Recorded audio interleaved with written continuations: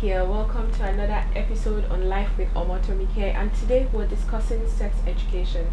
And today with me on this show, I have a very important guest, guys. A very, very important one. And I'm so lucky and blessed to have her here. She is popularly known as the Fixer. Yes, she is the president for the Association of Counseling and Psychotherapy of Nigeria. Yeah, she is. She's also one of Africa's foremost sex therapists. Did you get that? Should I repeat it? I'm sure you got it. Also, she is a professional mental health practitioner. I'm continuing. I'm not stopping there. She also specializes in personality disorders. She specializes in family dynamics and maybe sex and sexuality.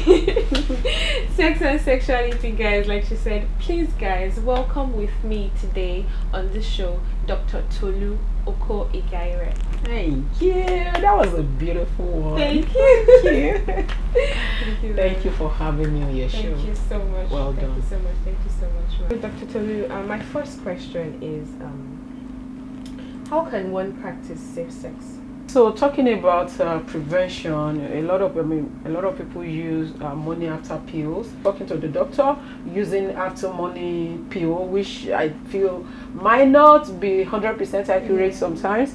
And again, but most importantly, people should learn about sex education, because I think if you know how to calculate your safe period very well, of course we know that God is the Almighty, and there is possible that, but if you are good at calculating very well, I think you can actually avoid unwanted pregnancies.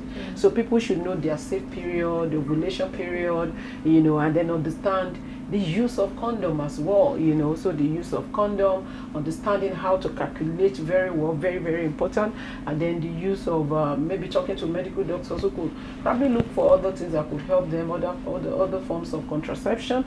And then the money after pill. So I think we talked about 4 different things. People should also be especially for girls, ladies, they should have the capacity to have sex when they want to, and when and say no when they do not want to. I think that's a very big problem in this part of the world. We were trained and conditioned to be very placid, so it's difficult to ask questions. It's difficult to, so even when a lot of them want to have sex, they don't have that strong will, or they don't want to have it, and maybe the other party is trying to compel them. They do not have that strong will to say I do not want to. So I think that is very important to know that you know what you are getting into, you are ready for it, and then you are well prepared. You know the consequences, and you are protected if you really want to get into it. Yes, thank you. Thank you. So much wisdom. so much wisdom. Thank you so much, ma'am. I believe sexual education begins from home. Please, I'd love you to tell the parents watching how they can educate their children, because I think most of them, they're probably, I don't know if they are shy or something, but they don't do it. Maybe some do it, but they are not doing it enough. Because I believe we can avoid most of the things happening nowadays. And I'm sure it has been happening for a long time. Internet just brought it out. Yeah. So people are reporting more. Yes, people are right. reporting So more. so I think for us as a society, we have this problem of shaming people. So the stigma is a problem. Stigmatization is an issue. So because of that, people would rather keep their problems, right? So, but I don't think, even in my years of practice, I've seen a lot of issues where 2 years, 3 years, and people will feel like, what, I heard, saying, maybe not directly one-on-one with me, because I'm a mandated reporter, so people have seen, I've seen such situations where people will feel like, people must not hear, they will look down on my daughter, or the person will not see somebody to marry. I don't think people should be thinking about who is going to marry you. Is that the next thing? Because a child that is being raped could live with the trauma for the rest of her or his life. Or there is the generational trauma that comes with rape. The PTSD is so quantifiable. You know, something that could happen to somebody when the person is 7 years old could live with the person.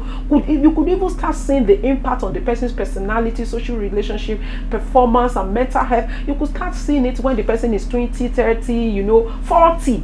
You know, so it could mess up a whole generation. Imagine somebody that was raped, getting married, and then the person probably is frigid, for example, develop rigidity, for example. Imagine the person getting married to your son in future, and then when the person got married to your son, they started having sexual problem. Imagine a marriage without sex, and then maybe imagine the implication. Maybe they are able to maybe stumble through it and have a child or two, and then they started having problem. Imagine the kind of children that are going to come out of that place.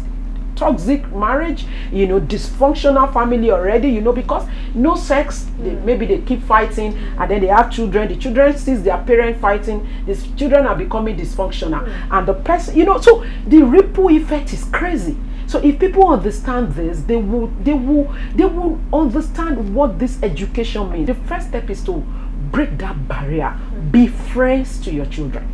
Be friends to your children. Break that, you know, that barrier. Give them the opportunity to be able to say anything, whatever. Ask questions. Don't be a terror that they cannot look up to. A lot of children, I mean, as a professional therapist, you see that when you talk to teenagers, and you know, there are ways you talk to them, there are ways if you don't understand the professional skills that is involved in talking to teenagers, in most cases they will tell you, oh, you're acting like my mom. Oh, you are talking like my mom. And they don't want to open up to you. It means that there are things that the parents are not doing the right way that are making them not to open up. But in a simple way, break that barrier. Break that wall.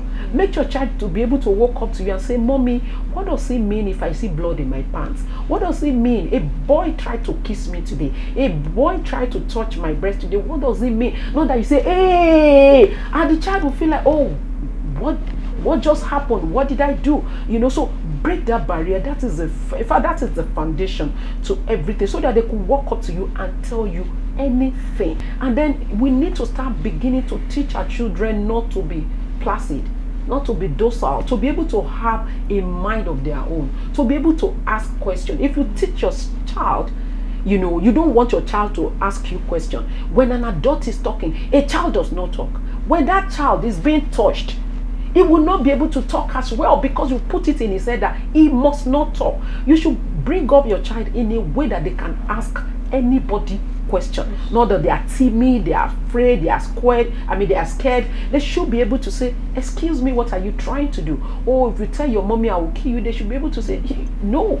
They should be able to stand up to you. So we should train them to be able to stand up for themselves, to be able to ask questions. If they cannot ask us as parents, they might not be able to ask outside.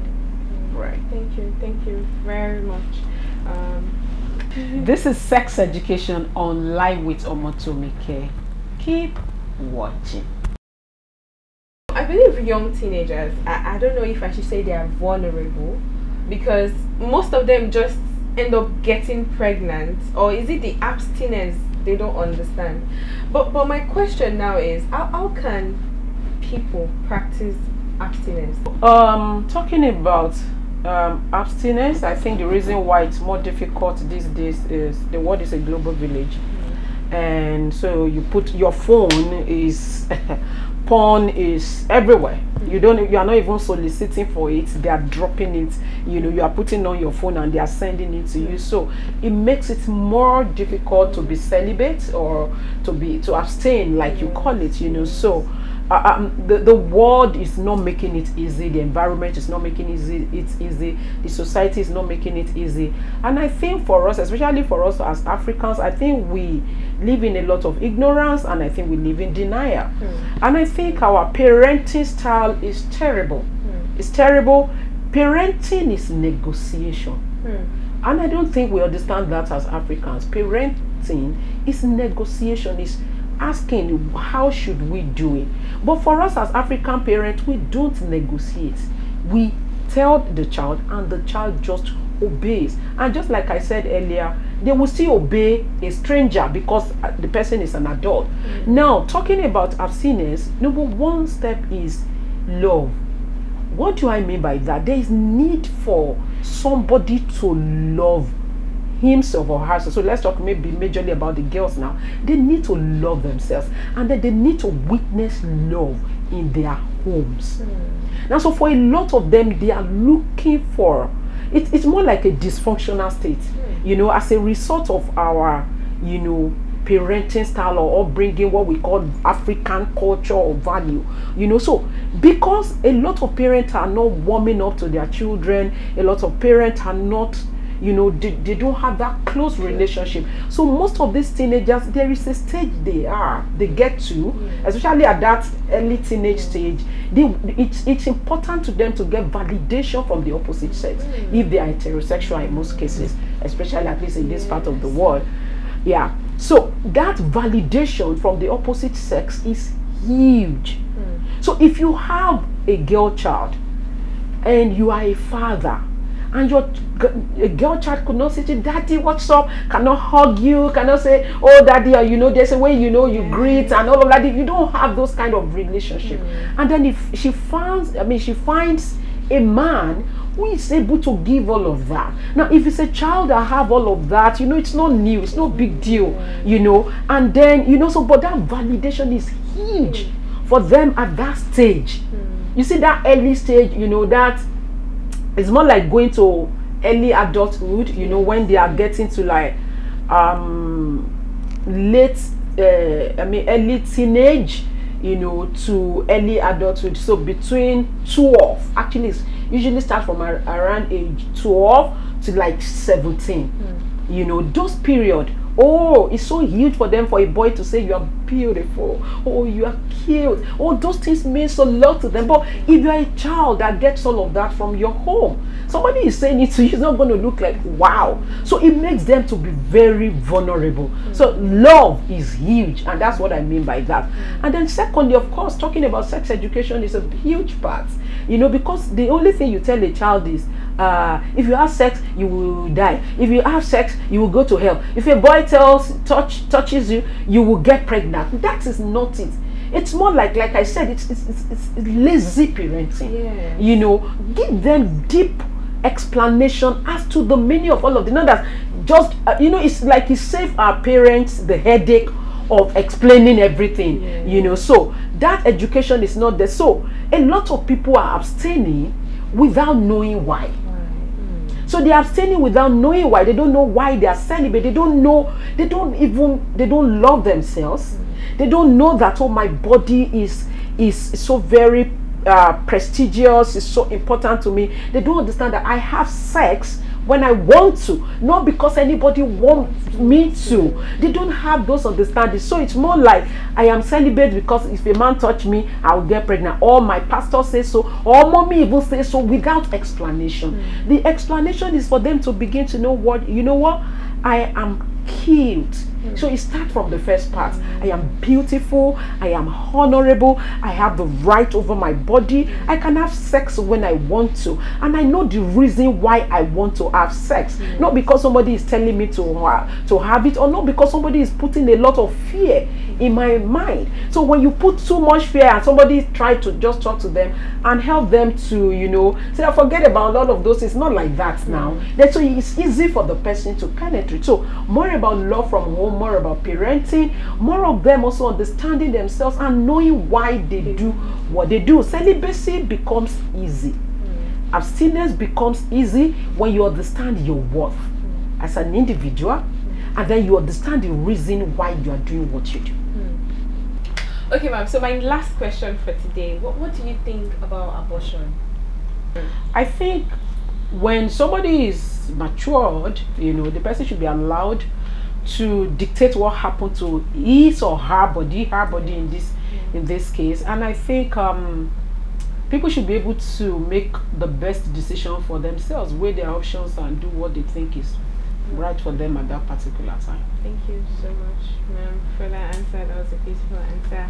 And yeah, it's an end on this episode. Please guys, thank Dr. Tolu for she has given us our time, and I'm so happy that she could join me today on the show, and we hope that's when we call you again. Anytime. I'm Thank supporting you 100%. Thank you You're so doing a much. good job, Thank and I you. love what you're doing Thank you too, so right? much, ma'am. Thank Right. you so much, ma'am.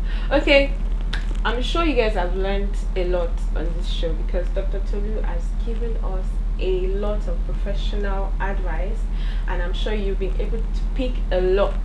So please, thank you for watching this episode, and do not forget to subscribe, like, and share with your friends as well. See you again on Sex Education, Still Alive with Omatomike. Bye guys. Bye. Thanks so much, ma'am.